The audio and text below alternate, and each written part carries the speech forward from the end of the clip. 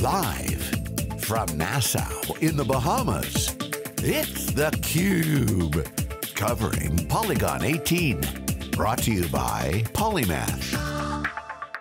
Okay, welcome back everyone. This is exclusive live CUBE coverage here in the Bahamas for Polycon 18. It's a crypto event, it's talking economics, it's all the players in the space really discussing the future. I'm Furrier with my co-host Dave Vellante. Our next guest, Bill Tai, friend, Facebook friend, industry legend, venture capitalist, kite surfer. His Twitter handle's KiteVC, follow him. He's also involved in BitFury and a lot of Bitcoin related activities. Been a mentor to others. Great to have you, Bill. Thank you, John. Really appreciate you having me on the show. You tweeted in 2010, this Bitcoin thing is interesting. Check out this white paper. Okay. Yeah, that was seminal moment.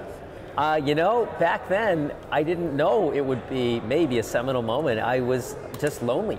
You know, and the backstory there, a very good friend of mine is Philip Rosedale, and he had approached me when he was starting a site called Second Life, where you basically create a digital avatar, maybe of yourself, maybe not, and you have this kind of, you know, world where you have people in an unstructured environment.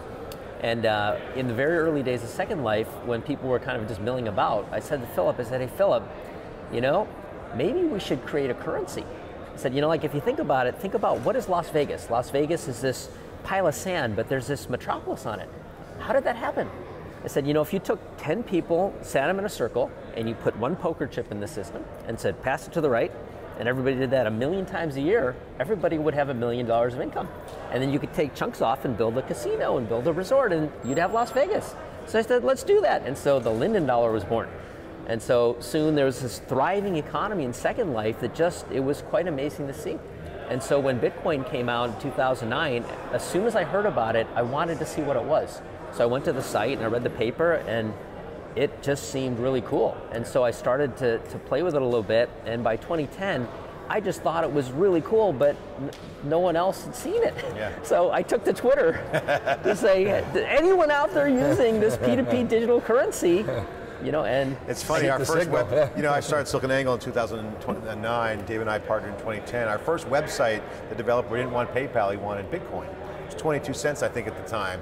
And we used the site for about half a year, and then we changed it when back paid fiat. But if you think about where this comes from, you brought up Second Life, okay, online virtual world, really ahead of its time, but really set the stage for what we're seeing now. Gaming people who know virtual currencies thrive in crypto. Yes. So I'd like to get your perspective. I know you've done a lot of investing in mobile and gaming and whatnot. Where does that cross over? Because there's been a lot of virtual currencies going on in games for a long, long time. Yes. How is that influencing and impacting this industry? Well, you know, it's, I guess you have to ask, when you ask, you know, where does the real and where does the digital, like, do they cross and what are they? What is currency? Is the US dollar real? Right, actually, let me pause for a second to reach out on my phone, because did you see a tweet today from Sheila Bair? I have to read this. Okay, so I just saw a tweet from Zero Hedge earlier today. Sheila Bair on Bitcoin, quote, I don't think we should ban it. The green bills in your pocket don't have an intrinsic value either. Well, look, the government wants to get rid of paper money. The people want to get rid of paper money. But what is it really, right? I mean, so backed by the U.S. military, maybe. I don't know. I mean, what is it? What is it? Right. Yeah. Right. So I don't really see a difference. You know, they're kind of the same thing. You know, it's just it's something that people believe in as the embodiment of value exchange, whatever it is. So if it's a green piece of paper, if it's not, if it's a shell, if it's a pebble. I mean, there's a fascinating book that you can read called The Ascent of Money by Neil Ferguson. He's at Stanford now at the Hoover Institute, but he got widely known after the great financial crisis unfolded. He basically wrote a book called The Ascent of Money, which tracks the history of value exchange across civilized communities for thousands of years, from pebbles to shells to feathers to credit default swaps, and coined the term chimerica, you know, which is sort of the interdependence of the cash flow. And what became apparent to me when I read that was that the world of ICOs is actually no different than anything we've experienced in civilized humanity. You know, if you think about even in the United States, in the 1800s, at one time, there were over 200 currencies circulating at the same time. If you think about the formation of the United States as colonies, a bunch of guys get off the boats, they draw lines around the forest. Here's Connecticut, here's Vermont, here's New York, here's Virginia. Let's do an ICO. They all did an ICO. If you think about it, they created their own unit of currency per their community and geography, no different than what's happening today. When Lincoln was shot, there was a $5 Confederate bill in his wallet, right? I mean, the Confederates had their own money. Yeah, and also you brought a point up in the conference you were in Dubai, which is, I thought was really intriguing and provocative, but also kind of real. The oil dollar association post-World War II, yeah. You essentially was an IC securitizing oil. It was that the was an tokenization ICO. of oil, right. Yeah, so you know, the modern currency system that we have today that is commonly known as the petrodollar, so it's actually a relatively recent phenomenon. Sure. So if you think about, of course the quote US dollar was around a little bit longer than 1944, but it was really at Bretton Woods that the dollar had its sort of birth to become the world standard currency. And you know, this is maybe a little bit of an oversimplification, but think about the picture after World War II. So you basically have every major productive economy have war, destroy themselves, the US enters late, finishes it all off completely, and you basically have 100 million people milling about. A little bit like Second Life, right? Yeah. So what do? Got to make them productive, create a currency, set of currencies. So for every community of interest, like every token community of interest, you say, well, here's a lira, here's a franc, here's a pound, here's a mark. Let's take gold, reference the dollar to gold, and reference every one of these currencies against the dollar. Gentlemen, start your engines. Right? There so we go. how is that different than an ICO? Okay, so that was fixed to gold for a long time, right, until people started to game it. And when the French accumulated a lot of dollars and they realized, whoa, there's more dollars than there are gold, I'm just going to go cash all this in. So they literally came over to take all the gold, and then the president took it off the gold standard. That's right. So it had to couple to something. So what is the utility token that became? That became reference to petroleum because the US had basically forced everybody in the Middle East to accept dollars as payment. And what that did was it created the dollar as a storage of energy. So you could basically take a token of oil, and as a separate nation, you could store that through your trade if you had sort of a surplus, and you provided yourself energy security. Well, most currencies, right, historically have had a pretty short shelf life. Presumably, the same will be true in the blockchain world. Don't know. The crypto world. Yeah, I mean, yeah, it's if you look at the history of humans over 6 million years, and it's arguable it's at 4 or 6 or whatever it is, you're right. Like there have always been multiple currencies all the time, and very rarely have they ever become sort of like super dominating currencies. That is also a very recent phenomenon, I think, driven by the Industrial Revolution and a combination of the petrodollar and scale economics in manufacturing. So, yeah. so that. Well, and overwhelmingly here at this event, people feel like security tokens are going, as an asset class, are going to vastly overtake utility tokens. You know, actually, securities are a whole, I mean, regular securities. Yeah, well. That's an interesting subject altogether, right? Okay, so there was a time in my lifetime when I was a securities analyst at Alex. Brown & Sons in the 80s.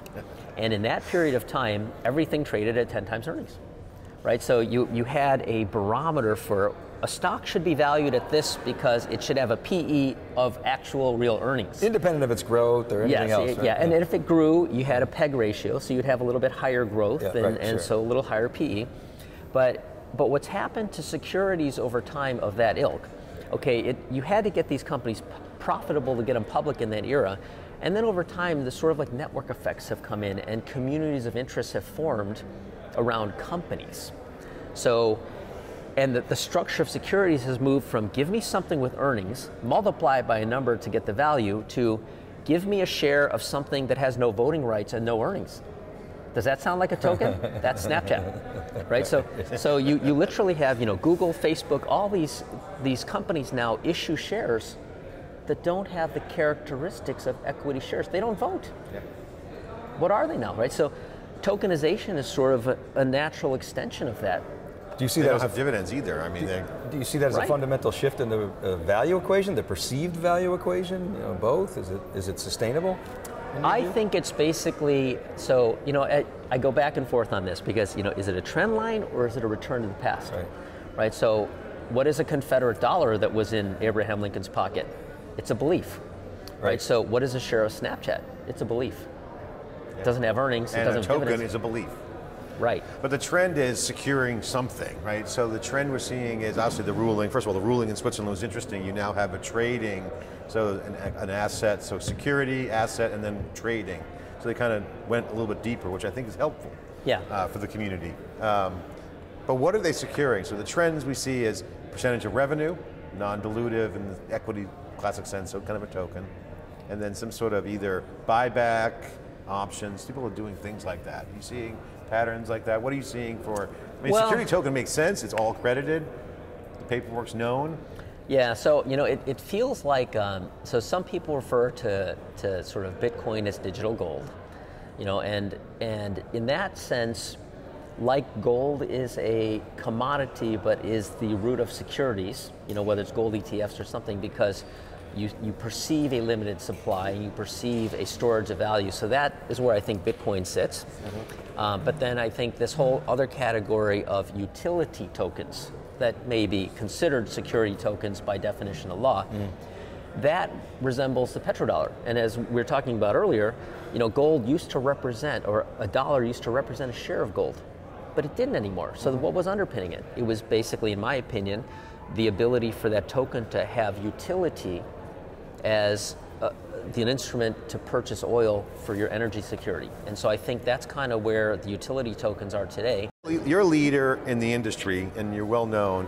Communities need to thrive, and factions form, currencies form, and can be very productive, but also can be counterproductive. Yeah. So what is the unwritten rules that you guys are putting forth? Are people meeting, are you talking?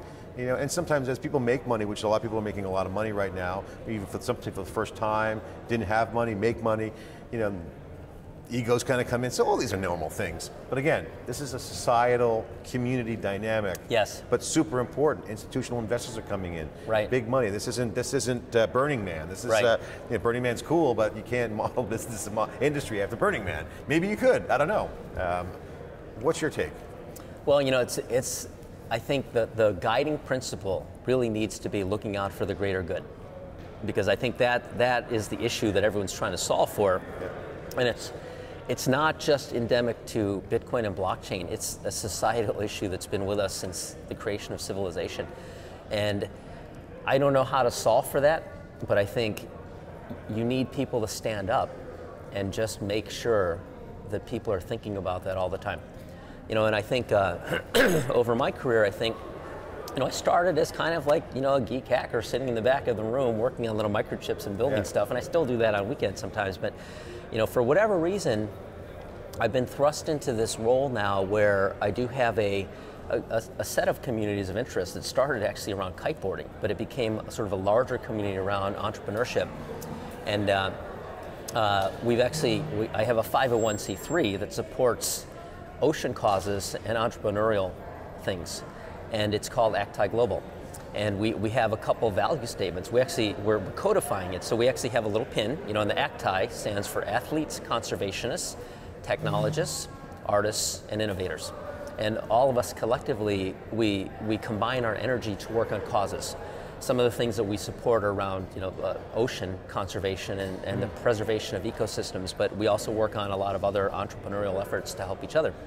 But the thing that I've realized with our group is we've been very productive as a community, and you see a lot of companies that are born in our community, funded in our community, like, you know, whether it's Canva or Zoom or, you know, any number of projects that turn into community-based companies, because the group of people, they think and they stand for something greater than themselves. So that's kind of, you know, one principle. It's sort of like, you know, how do you place your values as something to support the greater community? And that's something that I think if everybody would just think about that a little bit and stand for something greater than themselves, the world would be a better place. And on that note, the second ethos that we operate to is that we strive to leave every person or place we touch better than before we touched it. So when you see us like kiting at a beach, you'll see us picking up garbage too. You know, so we don't go someplace without trying to improve it a little bit. And I think we help each other on the companies too. And then I think the last thing that people really should try to do, everybody in this world of technology has a little bit of a superpower, whatever that is. You know, they wouldn't be doing the things that they're doing if they weren't like totally insanely focused on a piece of technology. They know something that other people don't. And if everybody would just try a little bit to use the powers the universe has granted them to empower others, to unlock other people, the world would be a better place. So I think, you know, I think all these factions, if we could just get people to stand for something greater than themselves, work to make people and places better off than before they touched them, and empower other people, I think we'll have some great outcomes. You know, empathy is a wonderful thing, and also you mentioned know your neighbor. You know, that's a big thing. We're doing our part here in theCUBE, bringing our mission content. Bill, it's been great to have you on, and we'll get that clip out on the network about your mission. Thank you. Great stuff. Thanks. And great to see you being philosophy. successful. You too. You're a great leader, people look up to you, and certainly we're glad to have you on theCUBE. Thanks for joining us. Hey, more live coverage after this short break here, theCUBE in the Bahamas for cryptocurrency, token economics, Polycon 18. We'll be right back with more after this short break.